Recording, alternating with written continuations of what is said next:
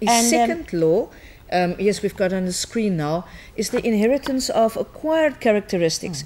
I explained the other day to my learners that we all know Rafael Nadal, the tennis player. And I don't know, Colin, if you've seen his massive left tennis arm, which means that, according to Lamarck, if Nadal one day has children, all his children will have these big tennis arms, which we know is nonsense.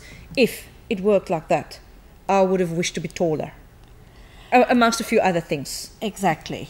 So it doesn't work like that.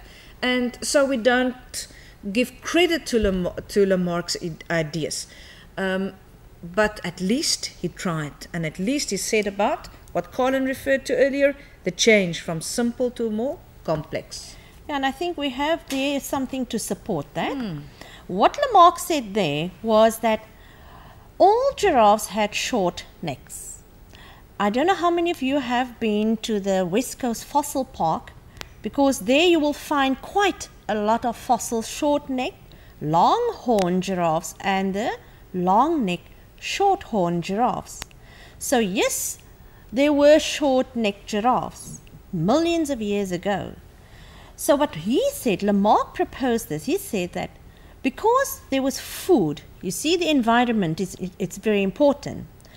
Daar's kos op die grond en daarom was dit nie nodig vir hierdie kameelperd om sy nek te rek nie. Maar soos wat die omgewing verander, you see the environment changes and this giraffe had to adapt. En toe moes hy sy nek strek om by die hoër takke te kom, om by die blare te kom om dit te eet. En soos wat hy gestrek het en herhaaldelik gestrek het, het hy hierdie lang nek ontwikkel. So die lang nek is nou die nuwe verworwe eienskap. It's this acquired characteristic, the longer neck now.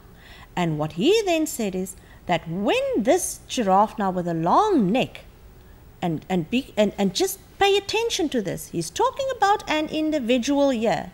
So when this giraffe, long neck, when he has young, then he will then transfer this to the next generation.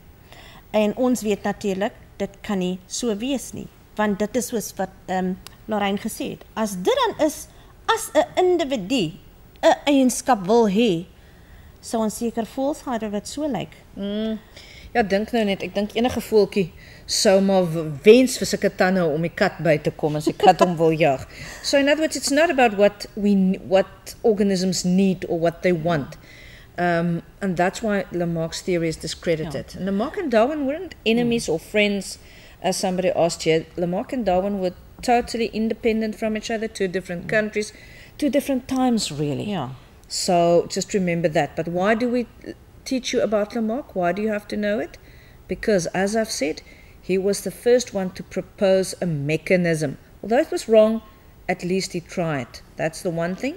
And the second thing, what was true about Lamarck's theories was the fact that there was change from simple to more complex. Yeah.